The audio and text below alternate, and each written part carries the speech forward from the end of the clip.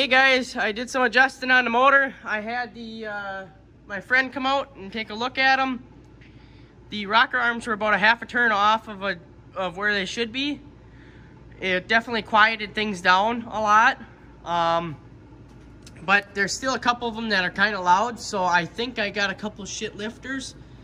But I'm gonna dig into it some more, tune on it some more, and see if I can get them to shut up.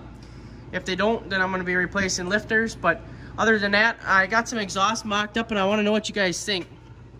What do you think of this setup so far? I'll try and get you a good shot. Off the headers, the mufflers, and then the straight pipe for now. I wanna go up over the axle, but I don't have enough pipe right now, so do you think I should put the mufflers up here? Or should I bring them way back here and have them mounted about, they'd be mounted about here. I'm trying to look for something that's quiet without any wrap. And when I had the mufflers just hanging on the 45s here for just testing purposes, that's why I got these bungee cords. I had them bungee corded on so I could run the motor without it being so loud. There was no wrap or anything, so I kind of liked that. I liked it, nice, quiet rumble to it. So what do you guys think? I'm kind of leaning towards where they are right now. I like them how they are right now. I just got to get some more 45s to go up over the axles. So for now, they're in a good spot, but let me know.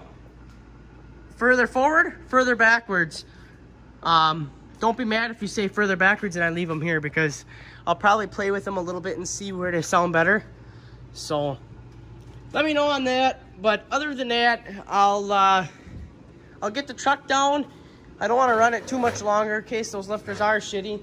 But I'll get the truck down and I'll start it up so you guys can hear for yourself. They're going to be quiet, then loud, quiet, then loud. I'll explain it when I get the truck down.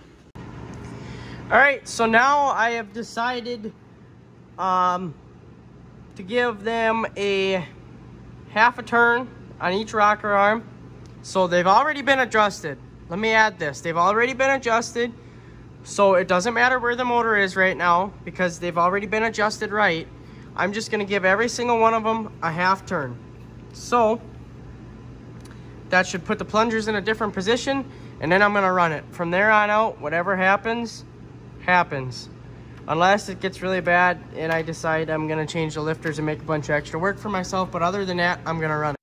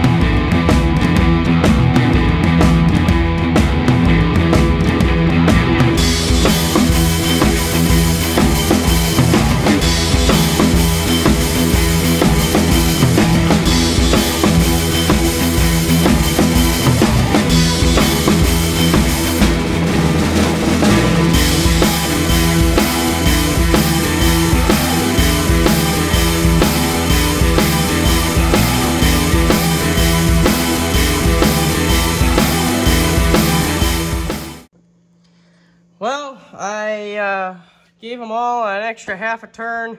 I know they won't even be close to bottomed out. So on this side, I found 2 rocker arms where the lifters were completely collapsed. They were loose, like really loose. So it's going to make a shit ton of noise when I start it up. I'm kind of losing hope on it. If it quiets them down, I'll probably change the oil. But if not, I noticed a little bit of metal in the oil. So I can only guess that's coming from the inside of the lifter. So if it doesn't shut them up, I'll eventually pull this thing apart and put new lifters in it. But other than that, I don't know where this is going to go. It might sit like this for a while, but for now, let's start it up and see how it goes.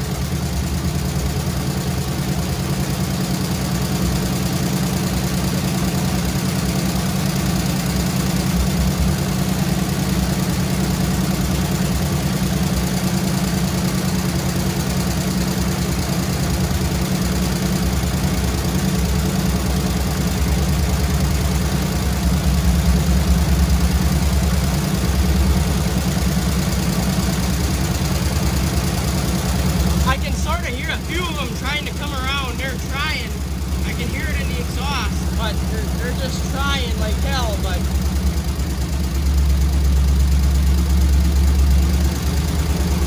I don't know. I think there's no return on these lifters, but I'll give it a few more minutes and see what happens.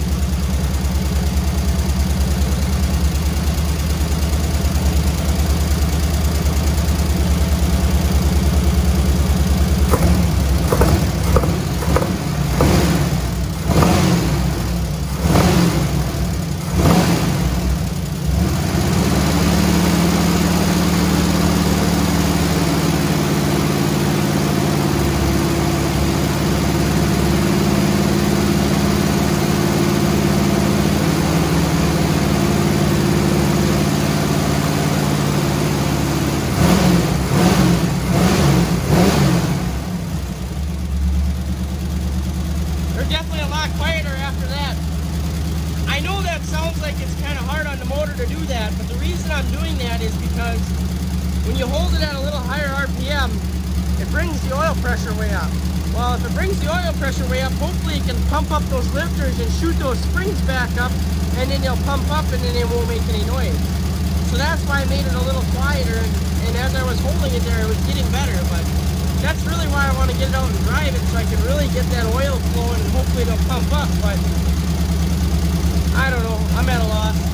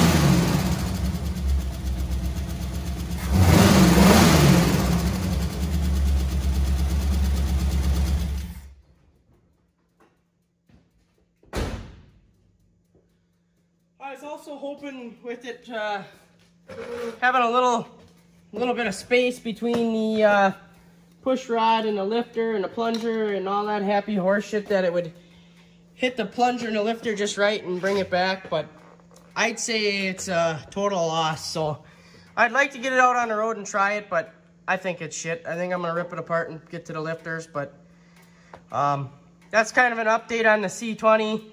I know it's not much of an update. It's kind of just me piddling and dicking around with it, but there's nothing we can do. So I'm really hoping the transmission comes in for the brown truck. If that comes in, we'll be able to put this thing back together and get this thing on the road. There shouldn't be any issues with this. Excuse me. The main thing that's being changed here, other than the transmission, is the transfer case. So I'm probably going to title those videos NP203 to NP205 swap, or 205 swap in a K10. So other people that are looking to do the swap know what they're looking for. So I'm not just making my videos subscriber specific so I can get some more people to see my stuff. So I got a seal kit here for it. In not very long from now, I'd like to replace all the outer seals and maybe replace these kind of seals and shit like that. So hopefully I can get them replaced and get this thing ready, and the transmission will come in. Drive shafts for this truck that I'm going to have to change. I might have to do something with the rear, but the front one should be okay. I do have a front one for it. Those are the ones I got with the transmission and transfer case for the 205 swap. I got the swap from a guy. So, and if nothing comes up with the brown truck and I decide not to tear into the C20, I will get back on the small block rebuild over here. I gotta pull the manifolds off and clean the rest of this thing up. and get it all freshened up, make sure the gaskets are okay, and get a carburetor on it, and then that'll be good and set. And I do have another set of headers for the brown truck here, because the brown truck has got a cracked header. Then the cracked headers will go on the run stand, so the run stand motor will have long tubes then. So maybe there'll be a video coming of when I change the headers, because my ratchet strap holding the motor up isn't in the way of my headers, so I should be able to change those pretty easily. I'm gonna have to do the same thing, and they're the stainless steel ones versus these chromatic coated ones, which you can see right here are coming apart. So those stainless steel ones that I got in the C20 are actually pretty nice. I really like them actually. So they look a lot better in there. But I also have to do the same thing I did to this one, to the new set of headers, where I oblong out the holes. But that's aside the point. The point of this video was to give you guys an update on this thing. And I think I got shit lifters. So, moral of the story. Pay attention. Moral of the story. Don't buy cheap parts. Don't buy cheap parts. The cam was a good cam and everything. The lifters are junk.